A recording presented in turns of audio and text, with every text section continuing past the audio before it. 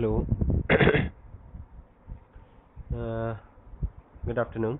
Welcome to .programming.blogspot.com. Today I will show you how to resolve the issue that is the data source does not support the server-side paging. Actually, that types of exception occurs when your data bound control is actually bind with the data reader control, because the SQL data reader control does not support the paging capabilities. So here we have a grid view control, and I want to bind that grid view control with the SQL data reader control, because the SQL data reader is also a data source control, and various data source control available in ASP.NET. So these are the DataSet, data table, and many more. So here we will use SQL data reader that does not support the paging capabilities. Okay, so first of all, getting error that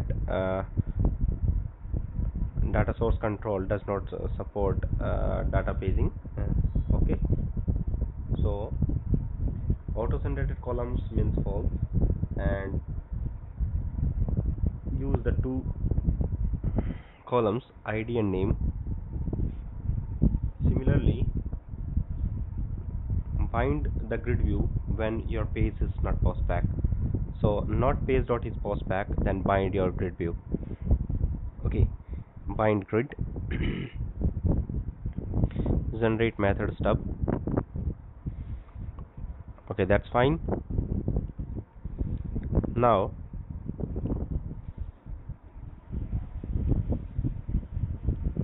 bind your grid view here by using the SQL connection command and the data reader. Okay, so let's to start and inherit, or you can say import, the namespaces. SQL connection is already discussed in previous video tutorials, that is available in system.data.sql client. Command SQL command is also available in same namespace, system.data.sql client. And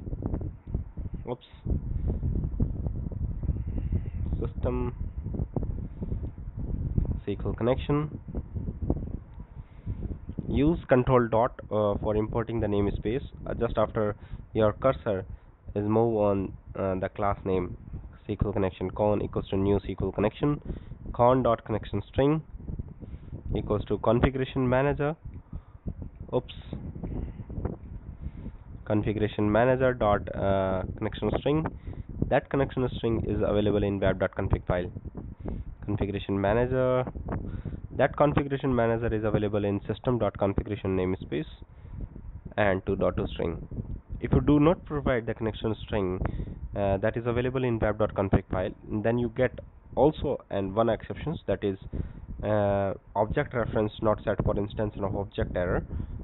So SQL command cmd equals to new SQL command, command text, select star from the table name.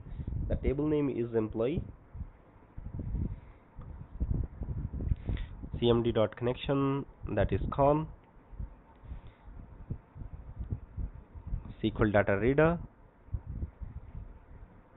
Okay, that data source control does not support the paging. Execute reader. rd dot grid view 1 dot data source equals to rd.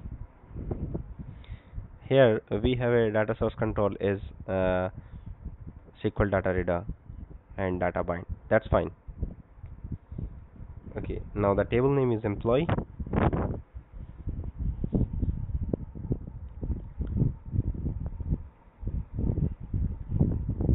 And your connection string is available in web.config file. Okay, that's fine. Now run your page, just adding allow paging attribute in your grid view control. Okay, now right click on it. Because your control is bind with the SQL data reader, and check it that allow paging is support or not.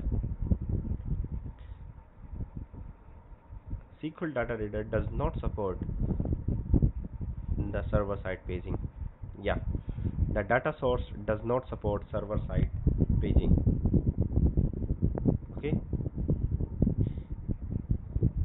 that types of actions occurs because your data source, that is reader, does not support server side paging.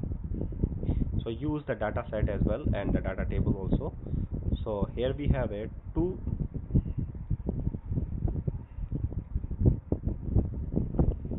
so does not support paging functionality. Okay,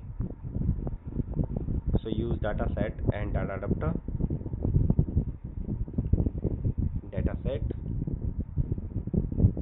that is available in system.data namespace ds equals to new data set, and fill the data set by using the SQL data adapter. SQL data adapter d equals to new SQL data adapter.